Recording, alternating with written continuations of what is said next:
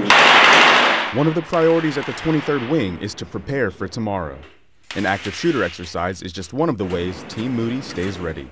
The benefits of running these exercises are almost immeasurable in that this is one of a very critical scenario, especially an active shooter, to ensure that we are prepared. The intent of this active shooter exercise is to identify potential threats before they happen and respond to the situation. It takes the support of the entire base to run these exercises and truly test ourselves so that we can receive that feedback and then make ourselves better going into the future. Clear the top, I got you covered. Clear the top, Yannick. Conducting active shooter exercises is vital in ensuring safety and security. Senior Airman Braden Anderson, Moody Air Force Base, Georgia.